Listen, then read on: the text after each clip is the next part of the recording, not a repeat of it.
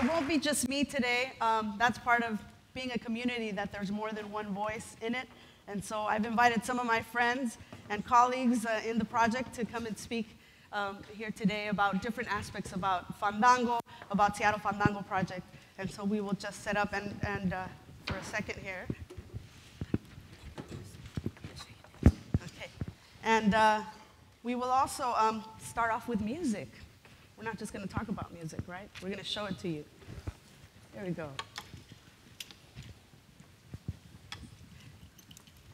While we're setting up, this song, which is a song form, it's sort of, son is all over Latin America.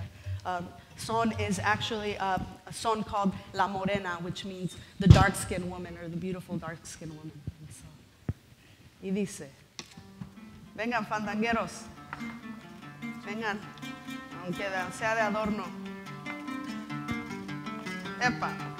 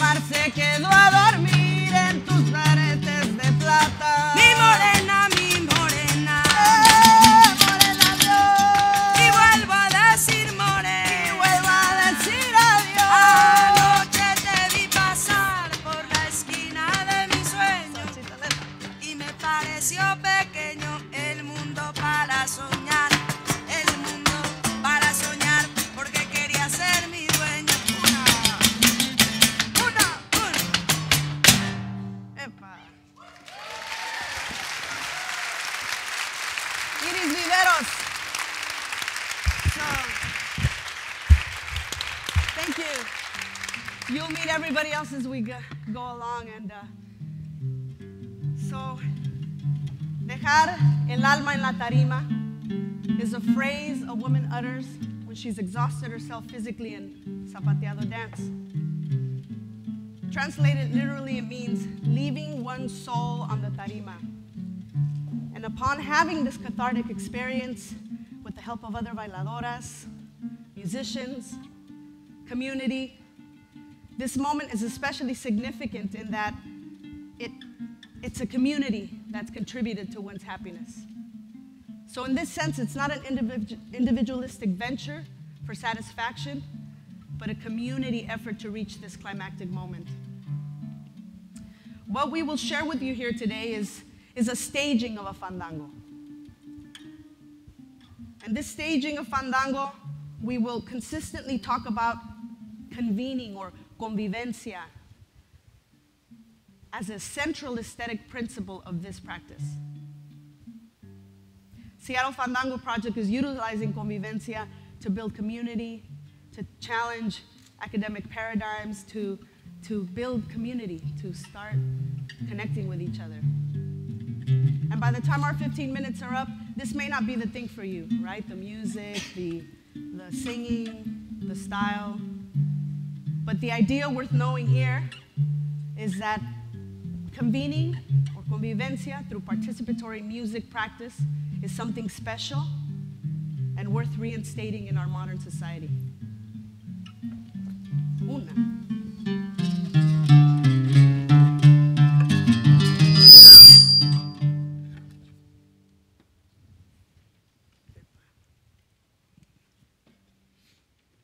A history. The music within the Fandango. Any sound here? Yeah, okay. The music within the Fandango, called Son Jarocho, is a musical style from Veracruz, Mexico. During the Spanish colonization, European, indigenous, African, and Arab cultures emerged, encountered each other, and provided the essential elements for the Fandango. After 400 years, the Fandango still thrives and continues to grow today. The music that you just heard and the instruments that you see here represent those elements. You have the tarima and the dance, representing the indigenous, the leona and jarana, the European and Arab, the marimbo, the African. Also, the song, the verse, the copla, is something that someone improvises. They start when the music is happening, they sing out, and someone responds to them, which affirms their existence within the Fandango. This music in the 1940s was canonized by the Mexican government as part of its effort in imagining a new national identity. And the Son Jarocho was taken out of the Fandango and reformatted for the stage.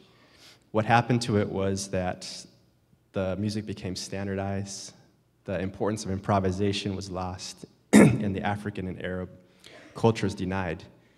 But in the 1970s, musicians who couldn't stand to see their cultural identity watered down began recovering it by talking to the elder musicians and community members. Encuentros or encounters were organized, and musicians from all over Veracruz came to convene, to play, and to discuss the future of the tradition. This movement was known as El Nuevo Movimiento Jaranero.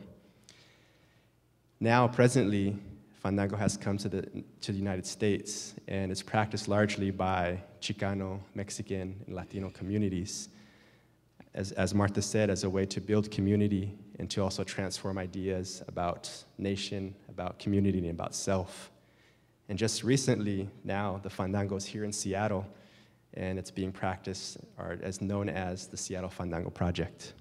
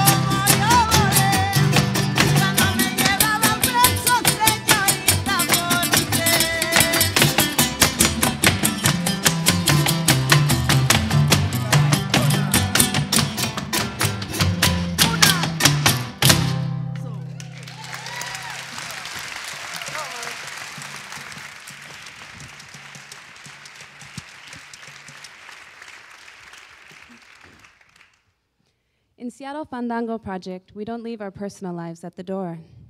Our individual histories and our daily experiences inform and complement our participation. We spend time getting to know one another, both during and outside the Fandango. This is convivencia. The relationships we build elevate our entire experience playing together. Our art as dancers and as musicians is bound at the core by our investment in one another as people. In our study, we have not had one teacher or instructor, but many, a whole team of knowledge facilitators, transmitters of wisdom and insight. Our approach to learning is decentralized and participatory. Through this non-hierarchical teaching, we have come to recognize multiple educators as possessing information which is not only unique or of interest, but absolutely necessary for our representation, our fidelity in understanding this tradition. We have learned to listen first and ask questions later. We imitate, mirroring what we see. We get confused and we get frustrated, but we are encouraged as we reattempt. We recall this process indefinitely. Then questions are asked, then explanations given. Again, we repeat, recreate, create.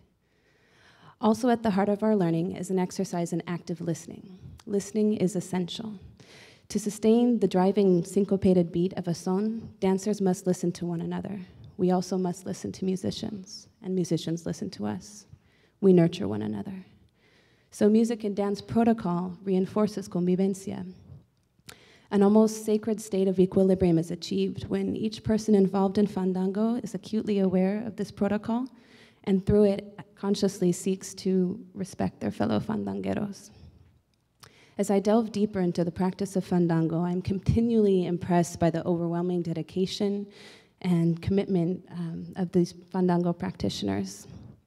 There are Fandangueros of every age, of diverse educational, socioeconomic, and political backgrounds and identities. We are all welcome here. It's my belief that these people have found a space within Son Jarocho that resonates with their own deeper sense of humanity. They utilize this technology of convivencia as a means to perpetuate love in their lives and in their communities.